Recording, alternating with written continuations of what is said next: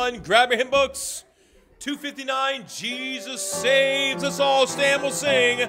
259, Jesus saves. We have heard the joyful sound. Jesus saves, Jesus saves. Spread the tidings all around. Jesus saves, Jesus saves. Bear the news to every land. Climb the steeps and cross the waves. Onward 'tis our Lord's command. Jesus saves, Jesus saves. Hymn 259, we're on the second verse. Wafted on the rolling tide.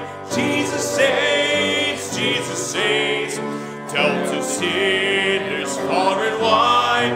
Jesus saves, Jesus saves. Sing ye islands of the sea. Echo back ye ocean caves. Earth's keeper to believe.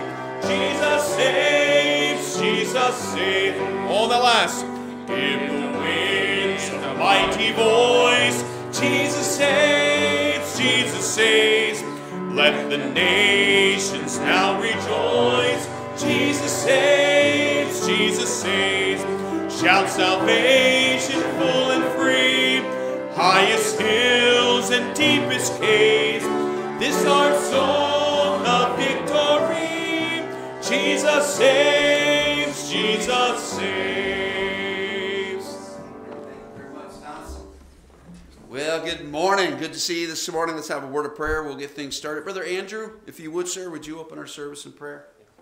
Heavenly Father, Lord, I'm thankful this day you've given us from gathering on our house to know more about you. And Lord, just be with our pastor today as a page for your word. Just help us to learn something from it that we can abide for our lives. In Jesus' name I pray. Amen. Amen. Thank you, my brother. Please be seated. Good to see you this morning. I want to remind you we have some things coming up. First of all, thank you. Many of you were out each night this past week, Wednesday, Thursday, Friday. Special guest speaker in town, Brother Paul Morrison. It was such a great blessing. Get to spend some time with him, and of course hearing the preaching of God's Word, and many of you are out each night for that. Thank you so much. Of course, we gave a love offering to our guests, and many of you were very generous with that, and I do appreciate that so much. And we have, of course, as we continue in our anniversary celebration throughout the month of October, of course, with the revival services this past week, but also we have a cookout coming up this Saturday coming up. It's the 26th, and we're going to be, there's a sign-up sheet in the back. We need to get an idea how many folks are going to show up so we can set up enough tables and chairs for everybody and make sure the accommodations are adequate, but also get an idea of what kind of food you're going to bring. I know there's the sign-up sheet is back there. Put your name down, a number of folks that are coming with you. If you'd like to write down what you're going to bring, I saw a lot of check marks up there, say like side dish, all right, which is fine, but if you want to indicate what you're bringing, that's fine too. Don't forget the desserts. There always got to be desserts. And so please get your name on that so we can make appropriate plans. 4:30 is when we're going to be meeting on Saturday. We'll be converging over at Dennis and Donna Street's house. Come on out, enjoy it. Stay late. They put the lights on out there and to get the fire going, and it's just always a great time of fellowship. So come and join us Saturday the 26th over at Dennis and Donna Street's house. You don't have to get there. Certainly just ask for directions. You shouldn't have any problems at all. And again, thank you. You guys for opening up your home to us. It's always a blessing. And so that's coming up on the 26th of this month. That's all the announcements I have for right now. Other than that, I don't see Brother Stephen for our memory verse. Oh no, it's Psalm 91. So take your Bibles, turn the number. I got my pin already. I guess the pins are over there. I'm not sure. I see a brown bag, but I'm not sure if the pins are there. But Psalm 91, if you would please, verse number 1 and 2 is our memory verse for this month. I said mine the other day and got my official New Testament Baptist Church pin for my memory verse, Psalm 91. And let's all say that together. This is verse number 1 and 2. He that dwelleth in the secret place of the Most High shall abide under the shadow of the Almighty. I will say of the Lord, He is my refuge and my fortress, my God, in Him will I trust. Okay, that's Psalm 91, verse number 1 and 2. Anybody like to recite that this morning? Psalm 91, verse number 1 and 2 this morning. Going once, going twice. All righty. Thomas, if you would please come up and listen to the song. Okay, grab your help. We'll put the change bucket out for the boys and girls. But 325, Trust and Obey, hymn 325. Let's all stand and sing nice and loud. Here we go. When we walk with the Lord in the light of His word, what a glory He sheds on our way.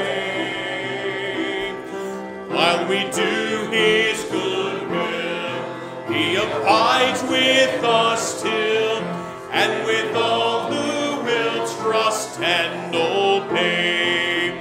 Trust and obey, for there's no other way to be happy in Jesus but to trust and obey. Not a shadow can rise, not a cloud in the skies, but His smile quickly drives it away. Not a doubt or a fear, not a sign or a tear can abide while we trust and obey. Trust and obey, for there's no other way to be happy in Jesus but to trust and obey. All that fifth verse. Then in fellowship sweet we will sit at His feet, or we'll walk by His side in the way. What He says we will do, where He sends we will go. Never fear, only trust and obey. Trust and obey, for there's no other way to be happy in Jesus but to trust and obey. Excellent. Sing, don't be seated. It's kind of a short special, but every once in a while there are songs that kind of get stuck in your head, and this one is one that gets stuck there every once in a while, and it is a blessing. One example that if your kids are downstairs, they don't know it now, they must be sleeping, but one of the examples that I bring up quite frequently downstairs is that verse, while we were yet sinners, Christ died for us. And I do feel for Owen sitting in my class, because he's an example quite frequently, and used with an example. So I'll sit there and I'll tap his head, and I'll keep tapping and tapping, and jokingly I'll say, "Hey, buddy, you're gonna forgive me for tapping on your head." And now I keep tapping him on his head, and as I'm tapping him, okay, why don't you forgive me now while I'm actually tapping you on the head, And it's kind of a fun way of kind of demonstrating that while we were yet sinning, Christ was willing to die for us. And so this is kind of a song that reminds me of that. I will serve thee because I love thee. You have given life to me. I was nothing before you found me. You have given life to me. Heartaches, broken pieces, life's o'er, why you died on Calvary. Your touch is what I long for. You have given life to me. Heartaches, broken pieces, ruined lives are why you died on Calvary. Your touch is what I long for. You have given life to me.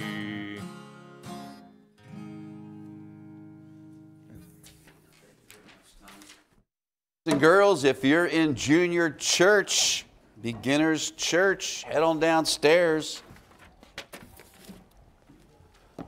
See y'all later. Please take your Bibles this morning and join me in the book of Philippians chapter 4. Philippians chapter 4.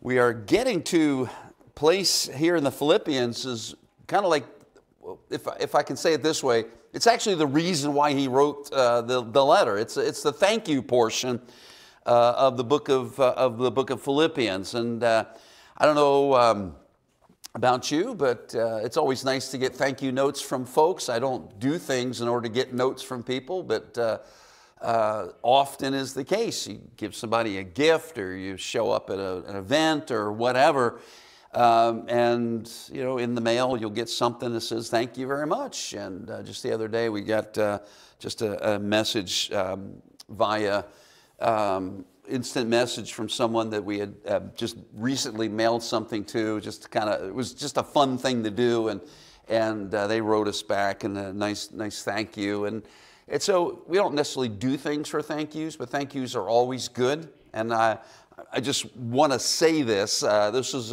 several months ago as we were going through some portions of Scripture, not only here in Philippians, but in some other places. We talked about thankfulness. It's one of the evidences, characteristics of a Christian life is thankfulness, whether it be to God or whether it be to others. And if you remember during that message at the end of it, I encourage you to be very mindful of saying thank you to folks throughout the week. And I personally, I did that, and I was just thanking folks for all kinds of different things, and just trying to be as thankful and generous as I possibly could with my observation of what they've done for me. And so I just simply want to bring out the fact that this is what the letter of Philippians actually was intended for. It was a response to the generosity of the church there in Philippi, of their financial support for Paul's ministry. Not only here, he's in prison, and they're sending a financial gift to him. They also, of course, had sent money for him once and again to his necessities when he was on his missions journeys. He's going to mention them again when he says churches of Macedonia. This is one of them. In their benevolence giving to the saints in Jerusalem that were going through some difficult times with a drought, and there was some great financial needs there in the church in Jerusalem to help people out. And so this is an extremely generous church, and so the thank you portion is here. And so I would ask you please to look at Philippians chapter 4. I'm going to start reading in verse number 10, and just read down through a few verses as we get started this morning. Would you please stand as we read God's word this morning? Philippians chapter 4, beginning in verse number 10, he says, "But I rejoice in the Lord greatly, that now at the last your care for me hath flourished again, wherein ye were also careful, but ye lacked opportunity. Not that I speak in respect of want, for I have learned in whatsoever state I am, therewith to be content. I know both how to be abased, and I know how to abound. Everywhere and in all things I am instructed both to be full and to be hungry, both to abound and to suffer need. Verse number 13, classic verse. I can do all things through Christ, which strengtheneth me. Let's pray. Father, do thank you, Lord, for your precious word. And I ask you, Lord, as we speak about this subject of contentment this morning, Lord, that you would encourage our hearts. Help us to understand how wonderful you are. All the things that you have done in our lives. And Father, that we can trust you in all things. I pray that you would bless now in the preaching of your word today. In Jesus' name, amen. Amen. Please be seated. The section here that we're getting started with, and it's going to run down for quite a while, and he's going to talk about this through a good part of the rest of this chapter. It's about money. It is. And it's not that Paul is obsessed with it. He's not demanding and asking for any resources or finances. As a matter of fact, the only time you see Paul really talking about money in his epistles is when he's talking about that benevolent gift that they were taking up for the saints back in Jerusalem. As I mentioned, there was a drought. There was a famine in the land. We haven't had rain here in Jersey for, what are we going on, like 24 days or something like that? This is kind of unique for us. Brother Carlos and I were just commenting last night because we had bought that beautiful, gigantic mums out there. I am not good at flowers. I'm horrible. And we had put it out front of the church, and I didn't even think anything of it. But it didn't rain for a week and a half, and all that thing just dried right up, you know. And because generally, you know, you get some flowers, and at least you put it outside, it's going to get rained on. Well, our mums did not survive the drought, and the church in Jerusalem.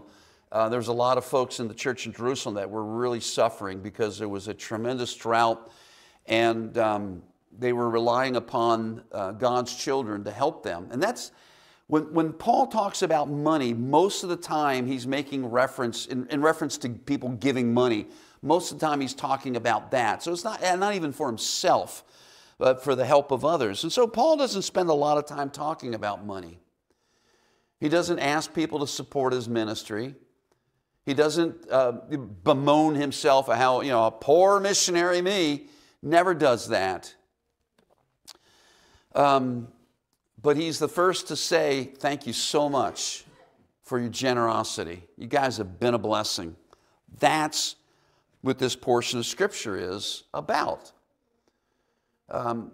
This is not a rich church, and yet it's the one that Paul uses as an example of generosity to other churches, especially there at Corinth. He brings them up.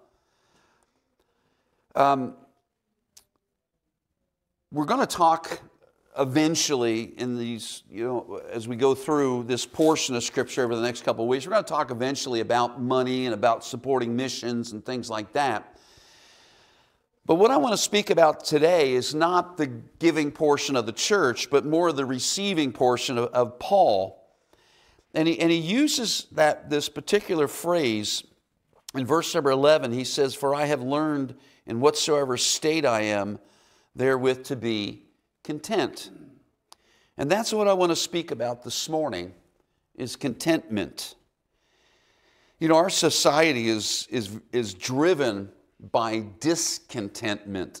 And it doesn't matter what it is, because, you know, contentment doesn't sell, by the way. If you want to sell something, you have to make sure that people are discontent. So whether it be our politics or our peanut butter, it really doesn't matter. You're being told it's not good enough, you need something better, you need more, you shouldn't be happy with what you got. I got something for you.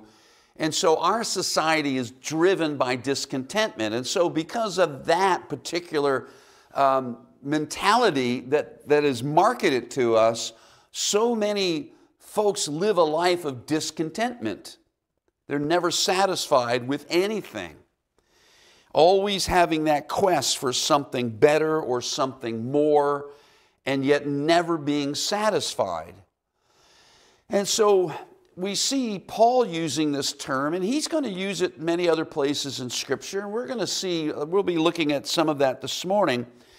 But the Apostle Paul, he knew that his contentment would never come from anything that he had or even anything that he experienced, but his contentment actually came from what he was, and that was a child of God.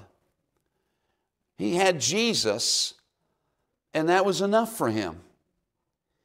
And so as we talk about contentment this morning, we're not talking about dollars and cents, and we're not talking about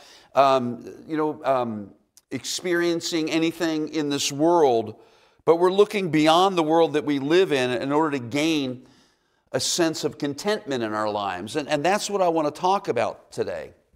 Please notice in our text here, as we've already read this, but if you'll notice again in verse number 11, it says in 4:11, he said, "Not that I speak in respect of want, for I have learned in whatever state I am therewith to be content." And the first observation I make from this portion of Scripture is that contentment is actually something that's learned. He says, "I've learned to be content." You know, likely he, and rightfully so, he learned it from God. God taught him to be content. You know, certain lessons are easy to learn and others are not. And contentment is a lesson that it often requires a good bit of instruction. I would ask you please to keep your place here, but turn with me to 2 Corinthians chapter 12. 2 Corinthians chapter 12. And in the Bible, there's a couple words that are related together in reference to this subject matter. Content is here, contentment is used. There's another word, and that word is sufficient or sufficiency. You'll see that word used several times in the Scriptures, and I just present before you that those two words are directly connected together. So when there is a sufficiency, then a person is content. Here we see in 2 Corinthians chapter 12 and verse number 9, the Bible says this. This is a section of Scripture that Paul is talking about, where he's talking about the, if you would, please, an out-of-body experience that had taken place. He doesn't say it's him, but if you do the math, you know that it is. And how he was going up into the second heaven, and God did something in his life. And this is Paul's observation. I'm starting in verse number 9. "And he said unto me," this is God saying unto Paul, "My grace is sufficient for thee. For my strength is made perfect in weakness." And Paul says this, "Most gladly, therefore, I rather glory in my infirmities, that the power of Christ may rest upon me." What we're talking about is actually some kind of, as Paul describes it, as his thorn in the flesh. We don't know exactly what that is. Lots of speculation. Probably the best explanation I have ever heard is that Paul had bad eyesight. Could you imagine being a preacher and not being able to see very well? Of course, when we lived out in the Midwest, there was a pastor a preacher that would often come, an evangelist that would often come to our church. He was at Berean at least 3 times. I saw him preach at a couple other places also there in the Midwest, and he was blind. He wasn't born blind. He had a degenerative disease, and he lost his eyesight over a period of time. And so by the time that I got to know him, he was completely blind. His wife traveled with him all the time, of course, and took him everywhere. So you can imagine what it's like if you're blind. I get up in the pulpit and I open up my notes and I open up my Bible and I read and I look at my notes, and imagine not being able to do that. Yeah. And so he relied completely on other people to do everything. And my, oh my, could he preach. Whole sermons, of course, is memorized. All the text that he would read is memorized. And my, oh my, he could preach. He had a wristwatch, and the face of the glass of the wristwatch would flip up, and he'd take the wristwatch off and he'd set it on the pulpit. He'd lift the glass up, and he would touch the hands of the watch to see what time it was. And it's just an amazing preacher. He would finish preaching, and somebody would have to come up and escort him off the podium. And I could imagine as he was losing his eyesight, the thoughts that he would have of why God would call him into the ministry, give him the opportunity to preaching the Word of God, and then take away one of the greatest resources that we all depend on every single day of our lives. I could imagine somebody could lose a little bit of contentment. I don't know if that was Paul's malady, his thorn in the flesh. There are hints about that throughout the Scriptures, but I don't know if that's the case. But I will say this, whatever was getting under Paul's skin, whatever was bothering him, that he would get before God and just plead with him, and God says, nope, my grace is sufficient. In other words, I want you to be content with your situation in life, because I got a handle on this. Now, we all find ourselves in some kind of predicament or another, whether it be some type of physical malady or different backgrounds or stresses that we have in our life, experiences that have kind of left some scars in our lives that we all have to deal with. We refer to it as our baggage, and we all got it. Some of us got closets filled with the baggage of our past life, and Jesus, we may plead with him, but Christ comes to Paul and says, you know, I'm not taking this away. Because if you're going to be content, you're going to be content because I'm teaching you to hang on to my grace, and that's enough. Is that enough for us? You know, as we talk about contentment, often we always just think of the dollars and cents and prosperity and what we own and what we have and what we possess, those type of things. But real contentment is not necessarily only played out in the physical things that we accumulate in our lives, but real contentment deals with every situation, every part of our life where we have to say, is Christ enough in this? Whether it be disease or whether it be some deficiency or you know, whether it be the dollars and cents, is Christ enough? Paul learned to be content.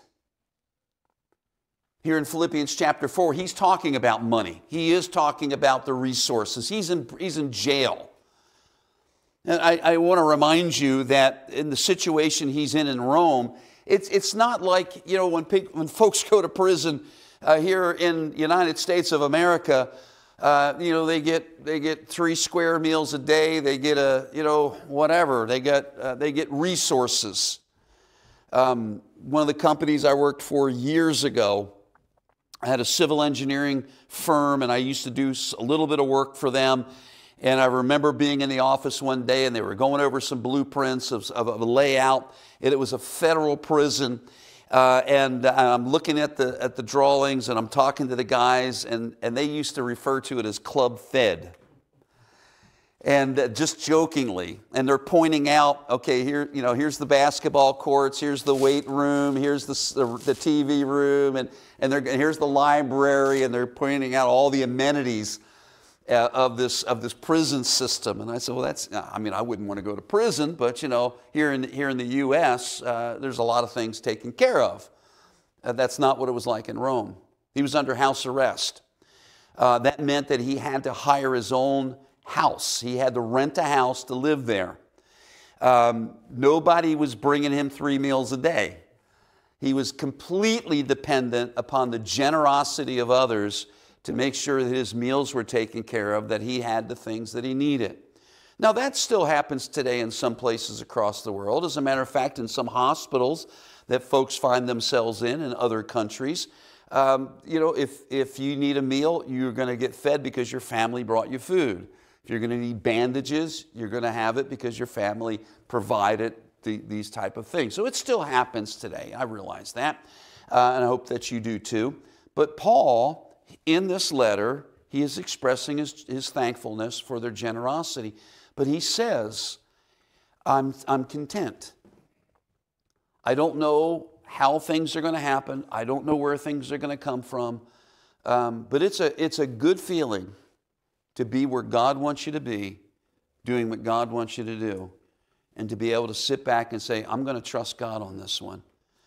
There's a lot of times we get discontent with a lot of things because things aren't playing out the way that we think they are. I'm sure that Paul, it wasn't way up on Paul's list to end up in prison in Rome. But now that he's there, he's still content because he believes God's in control. So I don't know where your struggles are with discontentment, but it plays out in a lot of different ways. It plays out in relationships that we're a part of. It plays out in maybe your job or your career. It plays out in your household where you're thinking, this is not what I thought it was going to be. My relationship with my spouse or my children. And I'm not saying we just throw our hands up. It's not like a fatalistic approach where we say, I can't do anything about it, so I might as well be content with it. Contentment is that dependency upon the grace of God. Because we're always wanting, I'm not happy with this relationship. I always want something better. I want something more. I want something that's different. But contentment says, I want what God wants for me. I don't understand what that's going to be, but I want whatever God wants. Contentment is a learned thing. My grace is sufficient. Is God's grace sufficient? So often is the case that we lack this feeling of sufficiency because we are not dependent upon the grace of God. I suppose if contentment is a learned thing, then I suppose that discontentment is a learned thing also, is also learned. And I do want to remind parents that are here that you have a responsibility of making sure you teach your children to be content. There's no easy way. I'm sure you can Google it and get a list somewhere. 3 easy steps of teaching contentment. It's not easy. It's presenting to your children the fact that there's no free ride, that they should earn what they have, that there's a responsibility of caring for things. Contentment is played out in a lot of different ways. I want to read just one verse of Scripture in reference to that, and that's from Luke chapter 12, verse number 15. Jesus said this.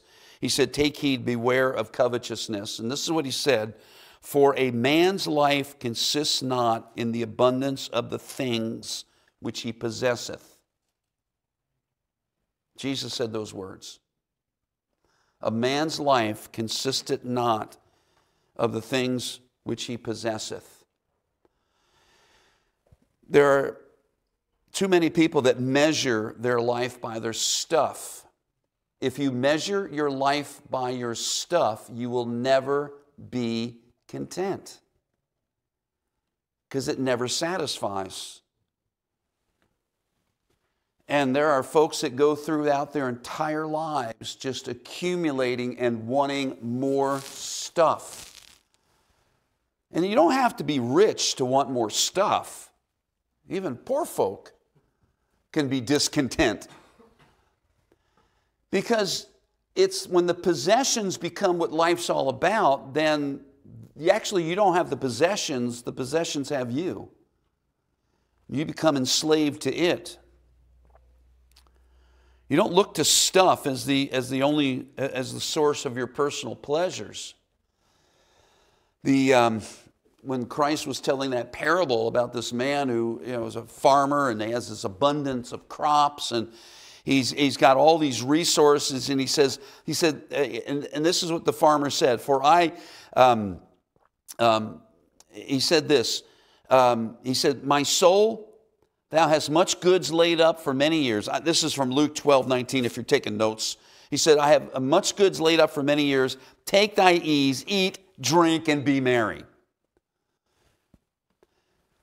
In other words, it's that desire of accumulating and getting stuff. And when you have stuff, you think, this is what's going to make me happy. But pleasure is always short-lived. This contentment is not found in the accumulation of stuff. Discontentment is learned when we associate the pleasure of life with stuff, when we associate fulfillment with stuff. Discontentment is what we learned. Because you always want more. You always want what's next. You'll always want something new. And you will always need something. Let me just ask you to fill in the blank in your own head right now. If only I had blank, I'd be happy. And we all have that blank. And we try to fill it in. And we live a life often of discontentment because we think everything is surrounded around this particular thing. And you will never be content. Because even when that blank gets filled in, it won't be enough. And you'll want something more. Learning to be content without filling in that blank is what Paul had and what God offers to us. Please, back in our text here in Philippians chapter 4 and verse number 11, he said, not that I speak in respect of want, I have learned in whatsoever state I am, therewith to be content. And so, not only is contentment something that's learned, but contentment is a whatsoever. I know it sounds kind of awkward, but he uses that term, whatsoever state I am. And so, contentment is whatsoever. It is it's focused, and Paul is not focusing on his condition. It is not based on our condition in life. So when we think about condition, he talks about abased and abound. I'm rich, I'm poor, I'm in prison, I'm free. I'm going around preaching, I'm locked in a room. Whatever state you're in. So we're not talking about the state of New Jersey, of course. We're talking about the state of our life. And we have to be reminded of the fact that our state will change constantly. Our time of life is going to change. We all get older. I mean, we're all going to get old eventually, right? We just didn't know it was going to be so quick. For so many years, and you guys have humored me. I denied the fact of getting old, and so I've been joking around for a long. Actually, since I was 49 years old, I started that joke that I'm going to do the Moses thing. I'm going to live to 120. You all heard that. I've said it from the pulpit here a gazillion times. And so the reason I did that is because if I lived to 120, that moved middle age all the way up to 60. Now I'm 64. So I've already committed to the 120 years. I've joked around for years about the fact that, I plan on dying with my boots on. You're going to have to drag me out of here. When I die, I'll be preaching up here at a pulpit at 99 years old. And over the last couple of years, so many folks that I've known that have been in the ministry are retiring. And I'm thinking, why are they going to retire? Yeah, they ought to be preaching. And then I realize as the years tick on, I know why they're retiring. And maybe I'll still do the 120 years. You never know. But I know I'm not in the same state I am today that I was 10 years ago.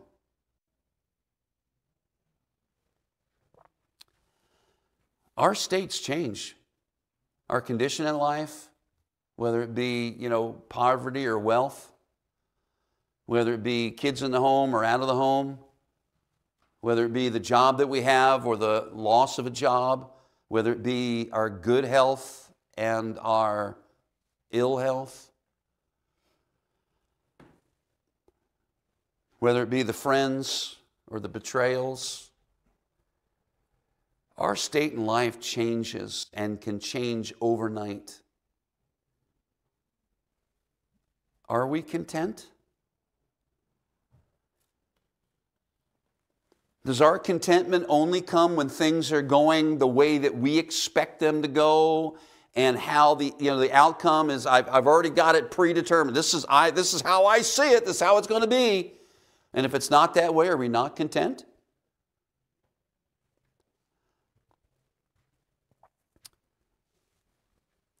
Paul mentions this. I'm reading from 1 Timothy 6, and he talks a lot about money in 1 Timothy chapter 6, and he does that. But he says in verse number 6, he said, "But godliness with contentment is great gain." And then he makes this observation: For we brought nothing into this world, and it is certain that we can carry nothing out. And having food and raiment, let us be therewith content. And Paul makes the observation, he's relaying it to Timothy, and of course, Timothy's dealing with folks in the church there in Ephesus, and there's going to be some wealthy people, there's going to be some poor people. He's got to deal with, different people in different stages of their life, but he makes the statement to Timothy about that. And it's an observation not only for himself, but also for Timothy and other folks there in that ministry, of learning the fact that, there's things change all the time financially. We had some financial stuff go on in this country over the past couple years. It got kind of weird. Most folks that I know have some kind of retirement thing, and the 401ks, and a lot of it invested in stocks. And 5 or 6 years ago, people were losing. Look at their retirement stuff, and all of a sudden they've lost $10,000 or $20,000 or $30,000 overnight, just like that.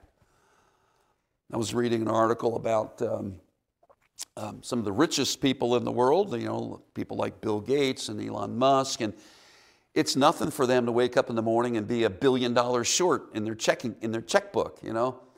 Could you imagine waking up tomorrow morning and being $1 billion short in your checkbook? Okay. So I just want to remind you that things are so volatile financially. And if your contentment is only based on the figure that you have in your 401k, then you're going to be disappointed someday. Contentment is not based on the state of affairs in our life. It must be rooted in something beyond that. Paul writes again, I'm reading from 2 Corinthians chapter 9, if you would please, 2 Corinthians chapter 9. Paul has a lot to say about contentment and sufficiency, and you can see so often those things found throughout the scriptures here. But 2 Corinthians chapter 9, I'll start in verse number 6. "But this I say, he which soweth sparingly shall reap also sparingly, and he that soweth bountifully shall reap also bountifully. Every man according as he purposeth in his heart, so let him give, not grudgingly, not out of necessity, for God loveth the cheerful giver.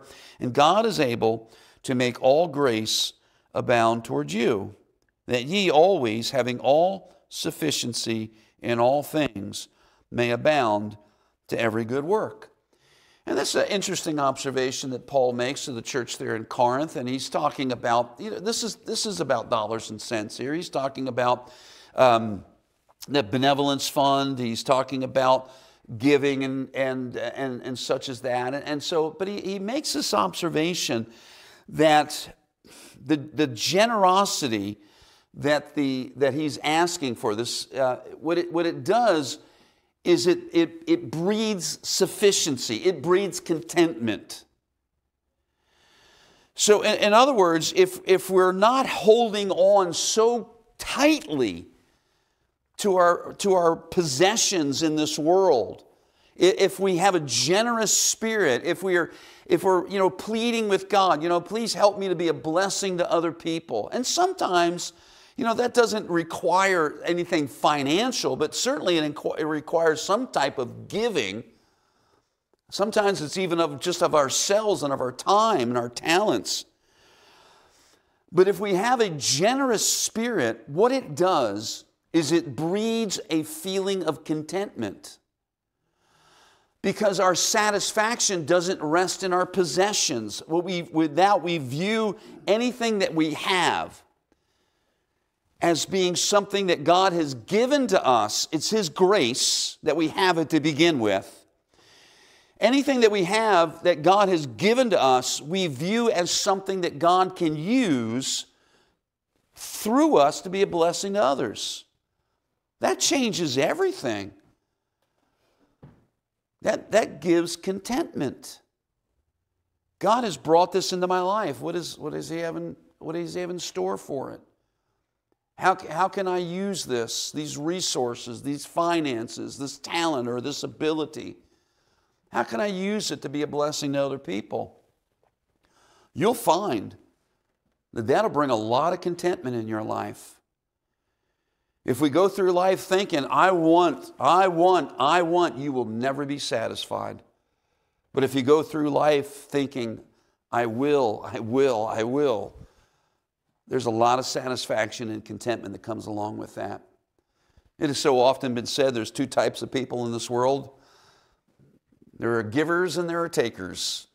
That plays through in a lot of different ways. I understand it. You could probably make a long list of two types of people. There are two types of people in this world. Those that use blinkers and those that don't. That'll preach. But there's two types of people in this world. There are givers and there are takers. Takers will never be satisfied because they're never going to take enough. Givers will always have a contentment in their life because they understand the value of what they have. And the value is not found on hanging on to it. The value is found on how God's going to use it. Be a blessing to others. You'll find a lot of contentment there. I want to remind you, and go with me to Luke chapter 3. And matter of fact, we were reading this portion of Scripture probably a week, maybe a couple of weeks ago. I don't remember when it was, but we were talking about the change that takes place in a person's life when there's true salvation, repentance takes place. And Luke chapter 3, John the Baptist is baptizing. Folks are getting saved. He preaches a message of repentance and a trust in a Messiah, which is soon to come. John had a tremendous message in preparing a people for the Lord Jesus Christ when He would come. And folks are getting saved and they're asking that question. What do we do now that we're saved? What do we do?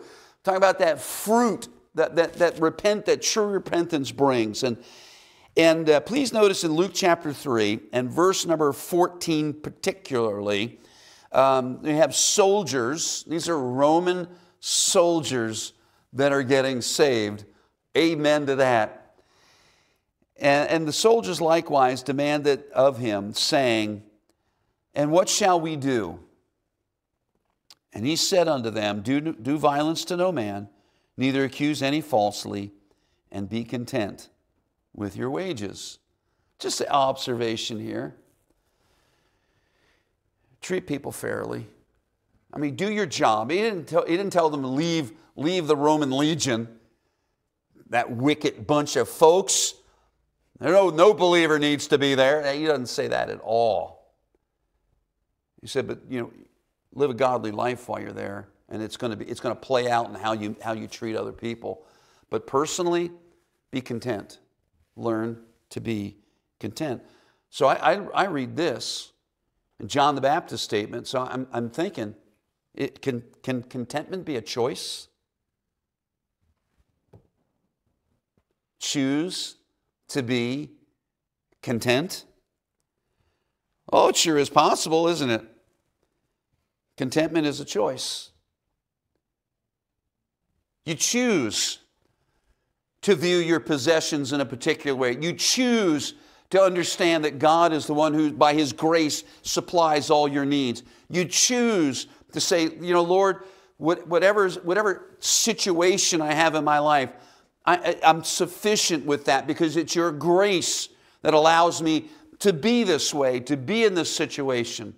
And certainly, I think we would all say, I would prefer to abound as compared to being abased. Paul uses those terms. Abased means things are really low. Things are getting bad. I don't know how ends are going to meet. But then, you know, to abound means there's enough, and I don't have to worry about it. I'm sure everyone here has been in both of those states at one time or another and have gone back and forth on many occasions. There are many times, in our lives, and I speak for myself personally, where, you know, you're just living one paycheck after another. And you're kind of wondering how we're going to pay the bills. I've been there, done that. And you're wondering, you know, or you got to get the ends to meet. Well, sometimes you got to do a lot of stretching to get the ends to meet. But God is faithful. We would prefer to abound, but what happens when things are abased? You choose to be content. Choosing to be content doesn't mean that you just kind of throw your hands up and say, whatever. Choosing to be content doesn't mean you choose to be lazy and say, well, God will provide for it, so I'm not going to work, I'm not going to do anything.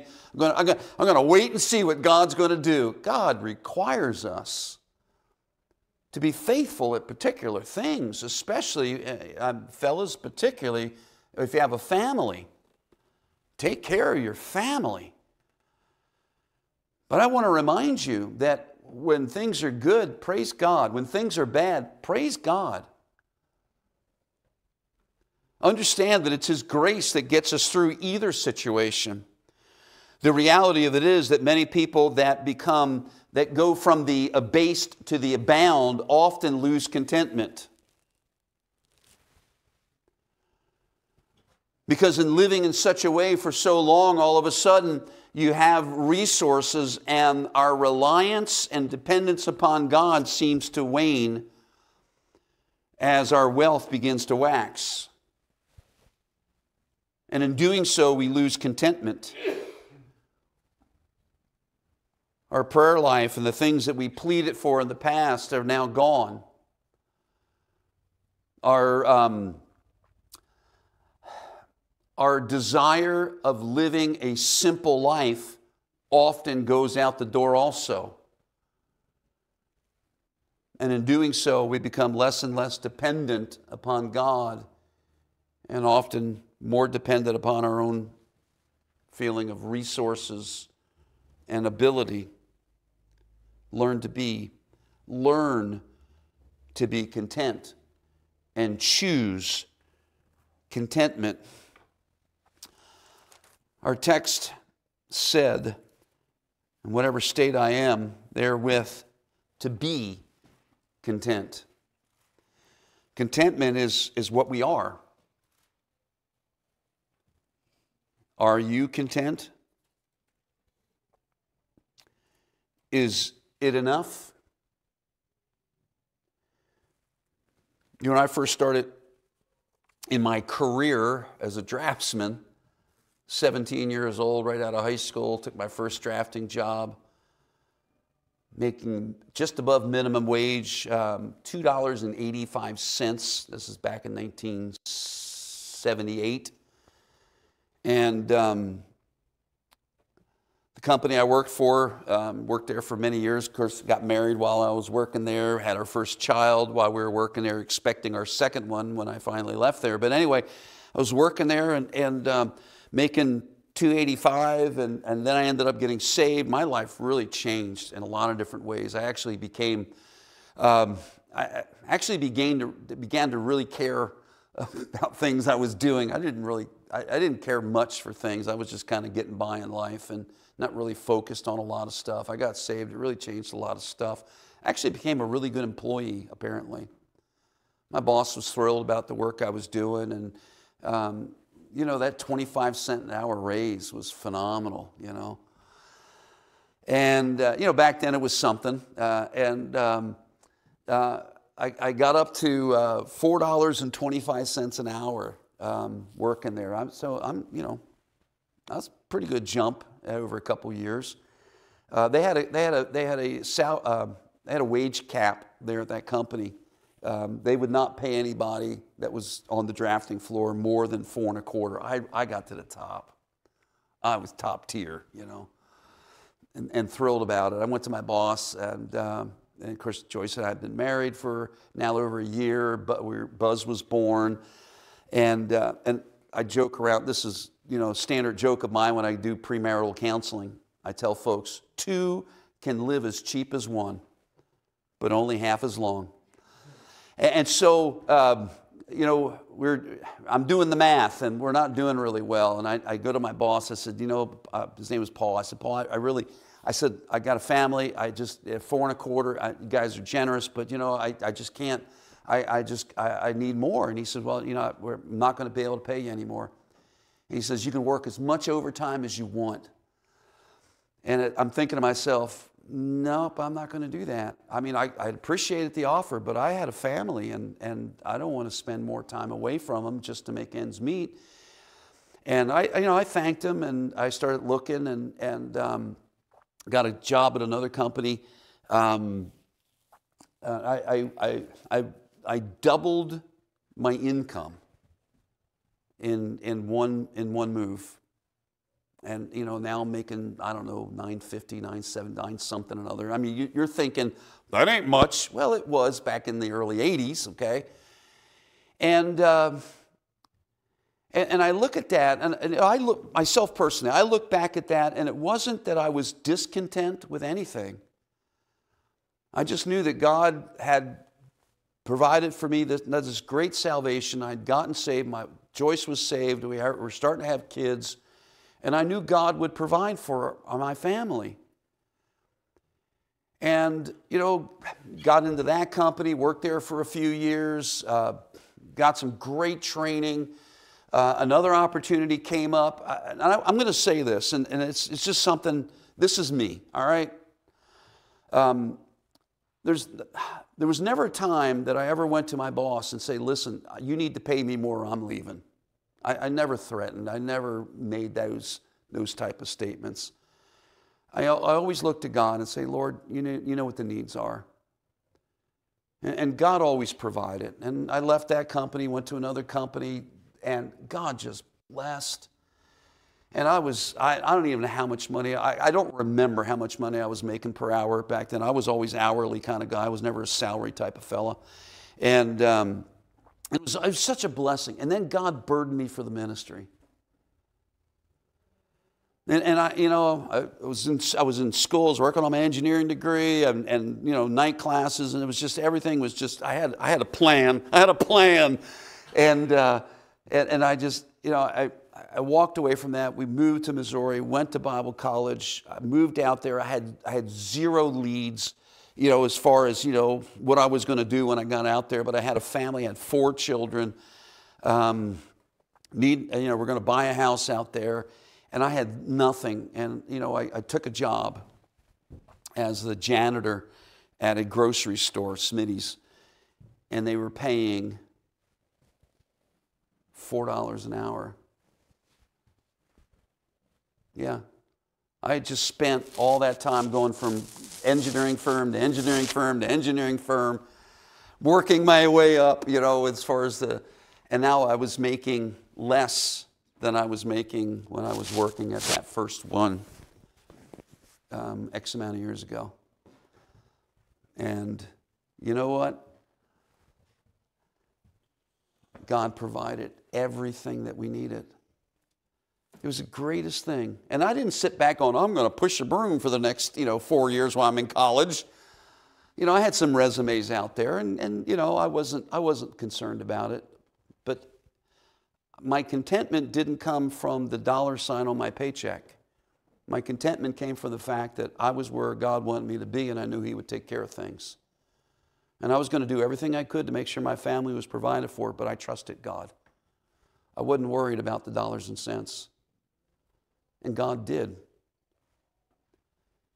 You know, a couple months later, I get a phone call. The company, I'd put a resume in, say, hey, when can you start? And I said, well, I got to give my 2-week notice to the to the grocery store that's paying me $4 an hour, you know. And so I did that. And, you know, we were there, of course, 8 years instead of 4 years, but all during that period of time, you know, the paycheck coming in, the raises came in. They took so good care of me. And such a blessing to work for that company. And they were so generous to me in so many different ways. And God always provided.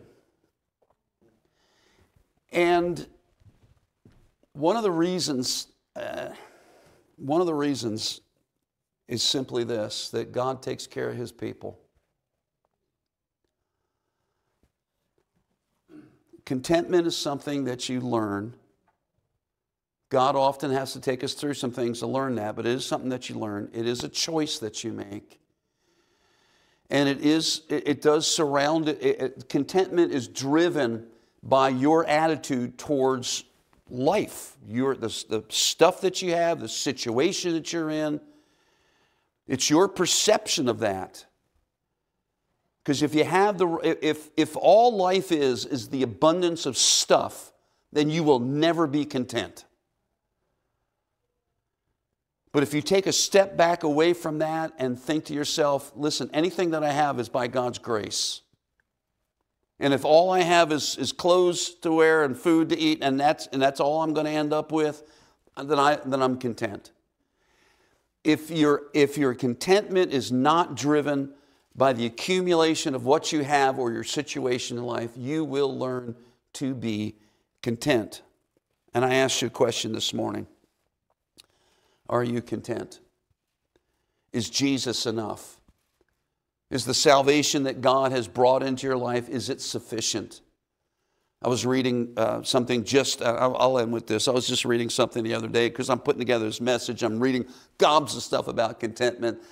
And this one particular person, he made this statement as he's sitting down and has all, you know, dinner's in front of him, all this abundance of food and friends around the table.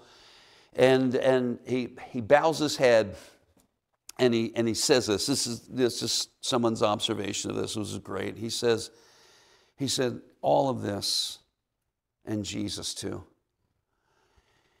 And, you know, it starts with our contentment in the fact that we are the children of God. And that God has saved us. And God has brought in our life this abundance of salvation. And that God wants to use us in this world in some way, shape, or form. And that God will, through His grace, supply what is necessary, what is sufficient for us in order to carry out the work that He's given us to do. Some of us are going to abase and some of us are going to abound. Some of us, it's going to be both. It's going to be all over the spectrum. But the reality of it is that whatever we're going through, whatever we're dealing with, whatever we have or don't have, it is sufficient because our sufficiency rests in God. Learn to be content. Let's pray. Father, I want to thank you, Lord. You have been so good to us. God, you have provided so much. You've done so many wonderful things. And Lord, there are times that we go through some trials and we see some deficiencies, some things that are lacking. And Lord, we are often tempted to be discontent. I pray you'd forgive us. Help us, Lord, to look to you and to find our satisfaction. Lord, I am so thankful for your Son, Jesus, for the glorious and wonderful salvation that you've brought. Lord, I pray that we would learn to be satisfied, to find our sufficiency solely resting upon your grace. It's in Jesus' name I pray. Amen. Amen. Let's all stand.